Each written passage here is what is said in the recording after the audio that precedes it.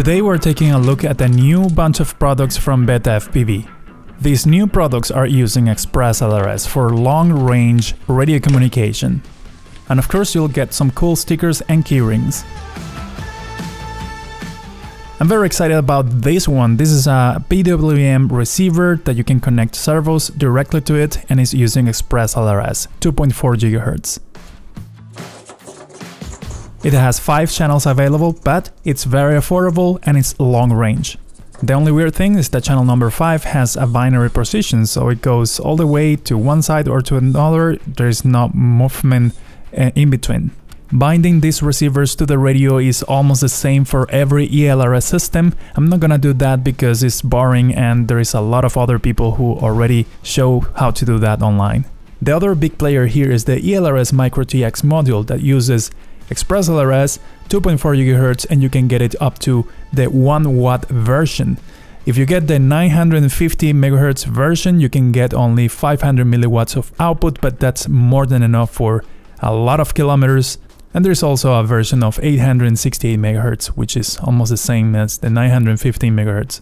Now this one is a very big deal because it's very affordable, and you can go hundreds of kilometers out and not losing any signal. So that's a big game changer in the FPV community if you're flying, FPV wings, long range and things like that.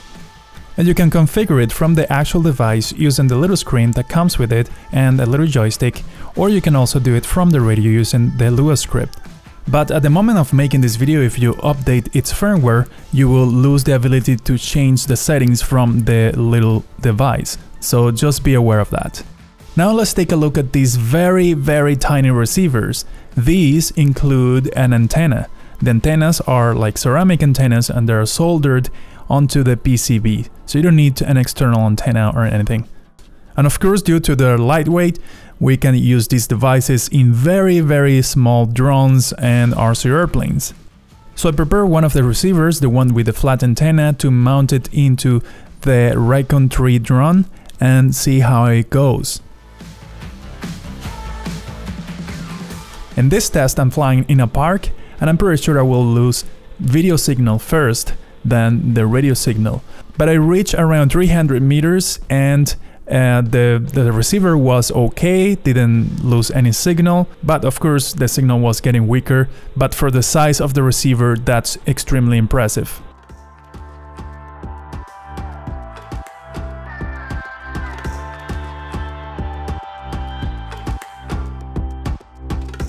Here I'm doing some other test, flying the Raycon 3, and I'm flying close to where I live, and yeah, the signal is still pretty good. For the PWM receiver, I decided to go with my radio control car. The idea is to go as far as I can go using a very powerful video transmitter, and the receiver won't lose signal for kilometers away. But I went to the park and I started to drive the RC car, which by the way I equipped with a rotating camera so I can see to the sides and everything, and it was looking very good, like a robotic version of this RC car.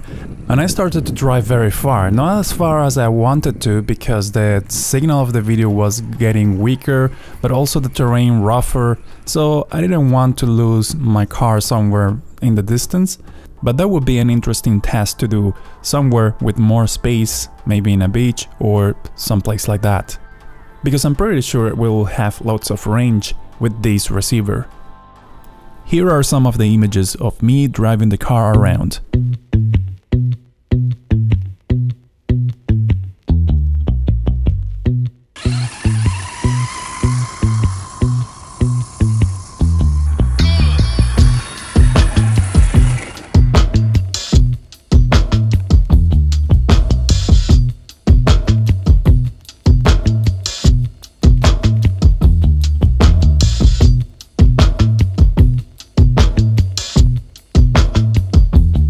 You can also set up the failsafe of this receiver, activating the Wi-Fi functionality, then entering into the receiver settings through this website that it's being generated from the receiver, and then changing the default settings of each of the channels for the failsafe.